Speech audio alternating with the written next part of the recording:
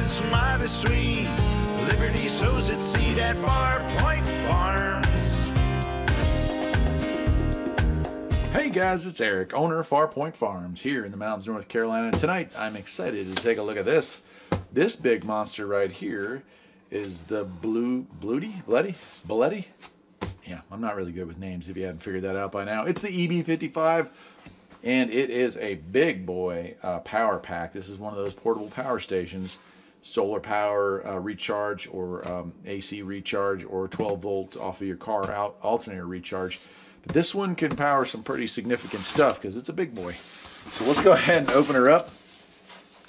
And I appreciate them reaching out to me and wanting to work with me on this. I always say yes to these because they're kind of a necessity out here in the wilderness, as I like to say. We're out here and power goes out quite a bit out this way. So we get the ability to back up our stuff and have power running even when there is no power. Between my solar array that I've got and setups like this that are running off of 100 watt or 200 watt solar panels to keep them peaked up, that's great. And so the last one that I got that was a fairly large one now runs my radio station with, it has 150 watts of solar and that runs the it's a 71 watt radio station between all the equipment and the laptop, and then the battery is recharged off that solar and it runs long enough to run overnight. To give you an idea of what you can do with stuff like this. This one here we're going to use to run the router and stuff like that inside the house. So I'm excited to play with this thing. So let's go ahead and open this up. And really nicely packaged too. I'll say this thing came and it didn't look like it could get hurt. I suppose if you ran it over maybe, but the way it was packed, I don't think they could drop it as often as they wanted to. It does have a warning here, keeping it out of direct sunlight. And let's see what we got. 537 watt hours. That is not a small battery by any means. And quick start guide. Looks like lots of USB, USB-C. We have an input here. 4 outlets for 120 volts, and that's pretty awesome too. We have a 12 volt cigarette lighter outlet, a couple of 12 volt direct outs. What's number 4 there? 12 volt output power button. Okay. And so this is what I thought was pretty cool. So up until now, all the ones I've reviewed have used like a barrel plug. This one here is more designed for solar, so it does include that style, and I'll show you when we get to it. So we can hook it directly to a solar panel. So it's kind of made more for interacting directly with solar. And if you look at this, and I hope, yeah, you can see, oh gosh, I'm gonna have this camera set up right now. I'm so sorry, everybody. There, let's try that. I'm so sorry, man. I'm really kind of excited about this one. Up to 400 watts of power input. So I could have 4 100 watt panels running this thing. That's significant. That's significant. So this is like cabin sized off grid, just based off of that, because there's a lot of folks that don't have even that kind of solar at a cabin. All right. Oh, and then we've got, it's a kind of a fold out setup here. So we have a LCD screen that shows our state of charge.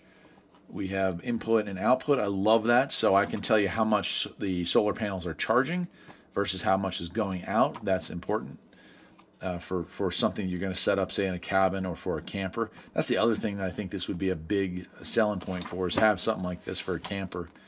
And then there's just some information on how to store it and how to clean it. So there we go.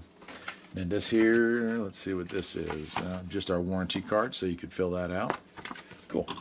All right, let's open this thing up here. We got our big box up here. Let's actually, I'll tell you what, I'm going to unbox all of it, and I'll be right. Take all of it out of here, and we'll just play with it from there. Like I said, big stuffing. And here it is. And I love the fact that it's got a big handle for it. Yes, groovy. I'm going to zoom out and make sure I'm good. There we go. There it is, the EB55, 700 watts of output power. That's the most powerful unit I've played with to date. 537 watt hour battery. That is not a small amount. So here's that input I was talking about. And you do still have your barrel plug adapter, but you also have direct connect. This is going to allow you to have more power coming in at any one given time than this can handle. So that's really cool. And over on this side, 2 10 amp 12 volt outs plus our DC cigarette lighter output there. Let me tilt this up a little bit. Then we have 4 outlets here at 120 volts, and that's 700 watts max capacity. That's not chump change.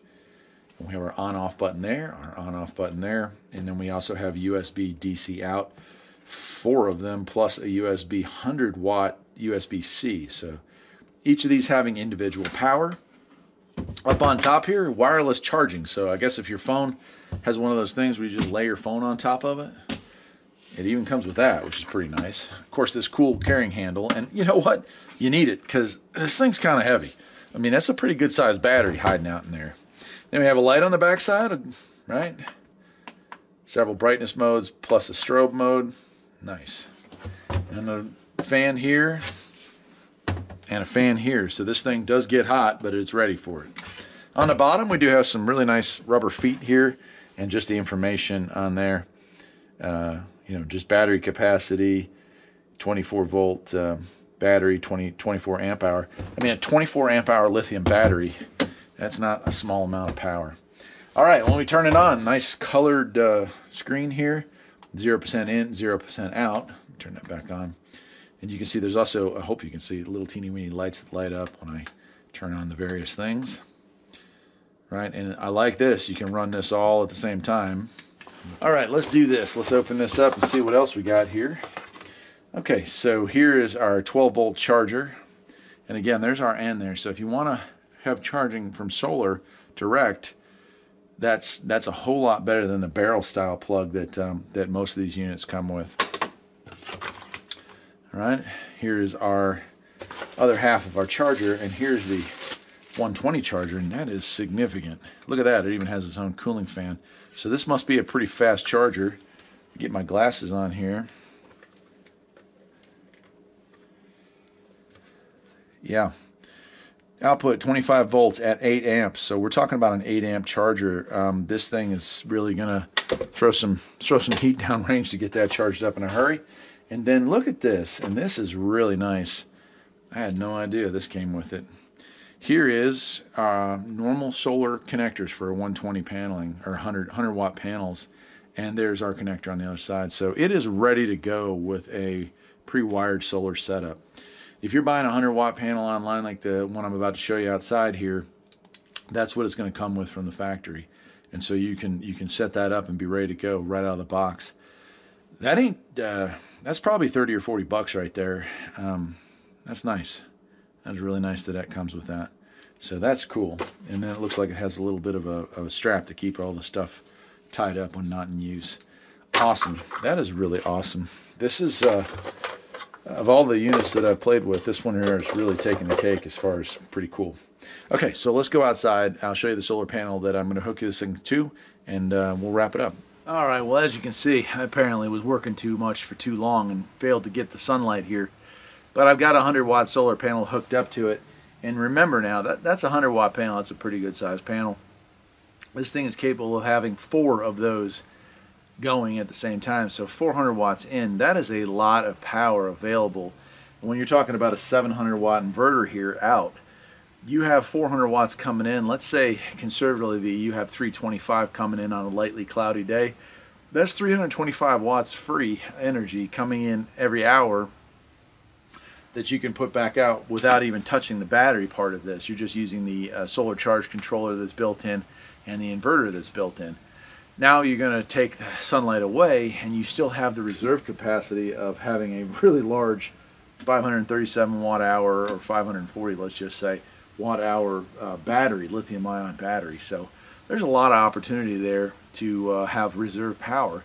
If you're talking about a camper, you know, yeah, you won't be able to run a microwave with this thing, but 700 watts will run fans all night long, run every light in the place, and will run the water pumps and things like that. So you can do everything pretty much but heat up water or use a microwave, and that's pretty awesome amount of power available. You put maybe 2 or 3 or 4 of these if you really want to go all out on the roof, and you got a lot of juice rolling through there. So it's a really cool for that. For home use, yeah, if power outages happen, you're talking about a 700 watt power supply here. Think about this. Harbor Freight has their little tailgater, right? That's a 900 cc max, and it's about a 600 cc runtime, which means it's actually less than this.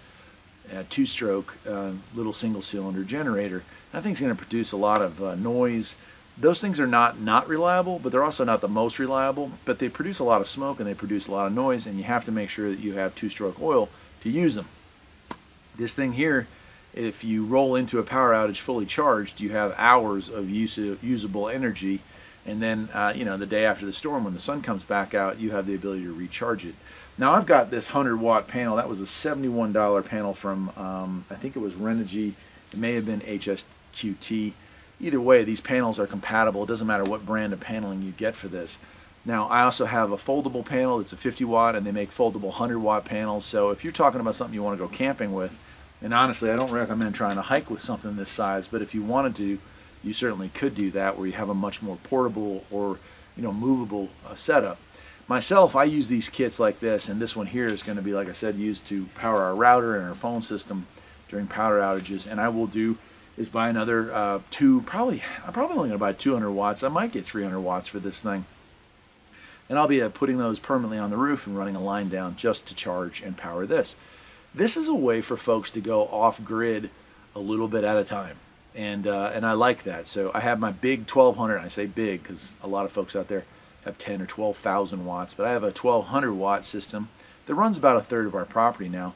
And if you added up all the other smaller systems that I've now accumulated and all the additional paneling, I'm closer to 2200 watts of power now on the property. And some of that I haven't shown you, some of it I have, some of it I'll get around to showing you later. But things like this are a great way to move slightly off grid, or if you have a camp or a camper and you're interested in trying to see what it's like to go off grid, pretty darn cool. I guess that'll do it for today, my friends. I'm Eric, the owner of Farpoint Farms, and I hope you enjoyed this video. I would appreciate that Bluetti worked with me on this and sent this out for me to check out. I'm always feeling blessed as a content creator when a company wants to work with me on something and it's something that I desperately need.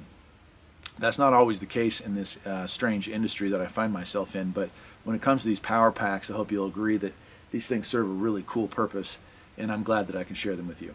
Till next time, my friends. Take care.